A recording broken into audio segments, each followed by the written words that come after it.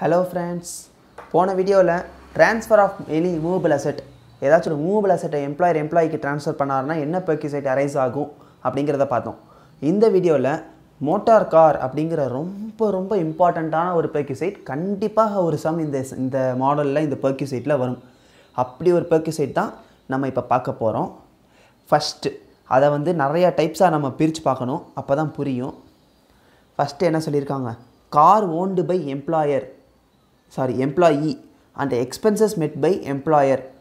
அப்படினா காரோட ஓனர் வந்து எம்ப்ளாயி தான், பிரச்சனை இல்லை, கார் அவன் தான் வச்சிருக்கான். ஆனால் அதோட மெயின்டெனன்ஸ் எக்ஸ்பென்சஸ் அண்ட் டெப்ரிசியேஷனை ஃபுல்லாக எம்ப்ளாயர் தான் மீட் அவுட் பண்ணிக்கிறாரு. அந்த கேஸில் நமக்கு வந்து எம்ப்ளாயிக்கு வந்து அது ஒரு இன்கம். ஏன்னா ஒரு செலவை வந்து அவன் பண்ணாமல் எம்ப்ளாயர் பண்ணுறாருனா அது அவருக்கு ஒரு இன்கம்.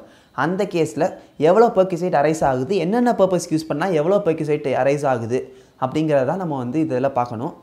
ஃபஸ்ட்டு எப்போவுமே 3 கேஸ்லையும் சரி, யார் ஓனர் யார் மெயின்டெனன்ஸ்னு மேட்ரு கிடையாது. எப்படி இருந்தாலும் அஃபிஷியல் பர்பஸ்க்கு யூஸ் பண்ணால் it is not taxable, fully exempt. 3 கேஸ்லையுமே அதுதான். எப்போவுமே அஃபிஷியல் பர்பஸ்க்கு யூஸ் பண்ணால் it is not taxable. And personal பர்பஸ்க்கு யூஸ் பண்ணால் எம்ப்ளாயர் சில எக்ஸ்பென்சஸ் மீட் அவுட் பண்ணியிருப்பார்ல, அந்த எக்ஸ்பென்சஸ் ஃபுல்லாக டாக்ஸபிள். இப்போ மெயின்டெனன்ஸ் சார்ஜஸாக வந்து வருஷம் 20,000 எம்ப்ளாயர் வந்து எம்ப்ளாயி சார்பாக கட்டிகிட்டே வராது. அப்படின்னா அந்த மெயின்டெனன்ஸ் சார்ஜஸை ஃபுல்லாக இவங்களுக்கு இன்கம், எம்ப்ளாயிக்கு இன்கம். அதனால் அதை வந்து எம்ப்ளாயி தான் டேக்ஸ் கட்டணும்.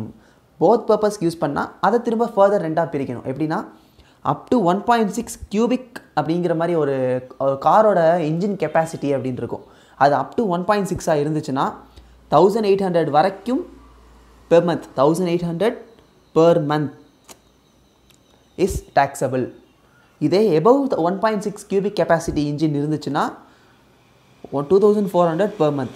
இதுக்கு மீனிங் என்னென்னா, ஒரு எம்ப்ளாயியோட காரு, அந்த எம்ப்ளாயியோட காரை வந்து employer maintenance expense meet out பண்ணி அதை வந்து எம்ப்ளாயி வந்து ஆஃபீஸ் பர்பஸ்க்கும் யூஸ் பண்ணி பர்சனல் பர்பஸ்க்கும் யூஸ் பண்ணுறாருன்னா எத்தனை மாதத்துக்கு யூஸ் பண்ணுறாரோ அத்தனை மாதத்துக்கு, சப்போஸ் அது வந்து அப் டு 1.6 கியூபிக் கெப்பாசிட்டி இருக்கிற காராக இருந்துச்சுன்னா 1800 per month is taxable. And above 1.6 capacity இருக்கிற காராக இருந்துச்சுன்னா 2400 வரைக்கும் taxable. 2400 per month is taxable. எத்தனை மாதமோ அத்தனை மாதம். இது எம்ப்ளாயி ஓனராக இருந்து எம்ப்ளாயர் வந்து மெயின்டெனன்ஸ் சார்ஜஸ் பண்ணால் first case.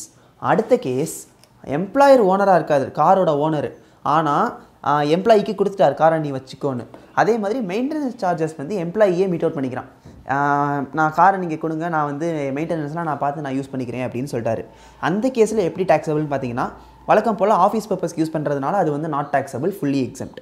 Suppose personal பர்பஸாக use பண்ணால் மெயின்டெனன்ஸ் யார் பண்ணுறா, எம்ப்ளாயி தான் பண்ணுறாரு. ஸோ அந்த மெயின்டெனன்ஸ் சார்ஜ் வந்து இவருக்கு நாட் இன்கம். ஸோ அது டாக்ஸபிள் கிடையாது. எது taxable?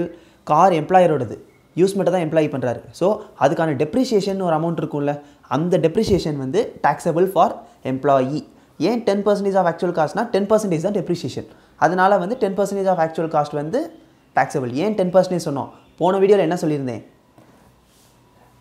Computer and electronic items and motor cost தவிர மீதி அதர் அசெட்ஸுக்கு ஃபுல்லாக 10% ஆஃப் ஆக்சுவல் காஸ்ட் தான் வந்து டெப்ரிசியேஷன் அப்படின்னு பார்த்தோம். அதனால தான் இந்த கேஸில் 10% ஆஃப் ஆக்சுவல் காஸ்ட் வந்து எம்ப்ளாயிக்கு டாக்ஸபிள். இது எப்போது? பர்சனல் பர்பஸ்க்கு யூஸ் பண்ணலாம். இதே இந்த கேஸில் எம்ப்ளாயர் ஓன் பண்ணி எம்ப்ளாயி மெயின்டைன் பண்ணி அதை போத் பர்பஸ்க்கு யூஸ் பண்ணால் அப் டு 1.6 கியூபிக் கெப்பாசிட்டி வரைக்கும் 600 per month taxable. Above 1.6 cubic capacity போயிடுச்சுன்னா 900 per month taxable. Plus 900 per month, plus 900 per month எதுக்கு போட்டிருக்கேன்னா, சப்போஸ் எம்ப்ளாயர் காரையும் கொடுத்து டிரைவரையும் கொடுத்து அந்த டிரைவர் செலவையும் எம்ப்ளாயர் மீட் அவுட் பண்ணிட்டாருன்னா டிரைவரும் இவருக்கு ஃப்ரீயாக கிடச்சிருக்கு. ஸோ அந்த டிரைவருக்கு கொடுக்குற சேலரியில் 900 per மந்த்தும் taxable. 600 per month for car and 900 per month for driver. இது ரெண்டுமே டாக்ஸபிள். இந்த கேஸ்லேயே அதே தான், நான் தனியாக எழுதலை. எந்த கேஸ்லனாலும் டிரைவர் கொடுத்தாருன்னா கம்பல்சரியாக 900 பெர் மந்த் வரும். இது செகண்ட் கேஸ். லாஸ்ட் கேஸ், எம்ப்ளாயரும் காரை ஓன் பண்ணதும் எம்ப்ளாயர், எக்ஸ்பென்ஸை மீட் அவுட் பண்ணதும் எம்ப்ளாயர். இந்த கேஸில் வந்து காரை யூஸ் பண்ணுறது மட்டும்தான் எம்ப்ளாயி.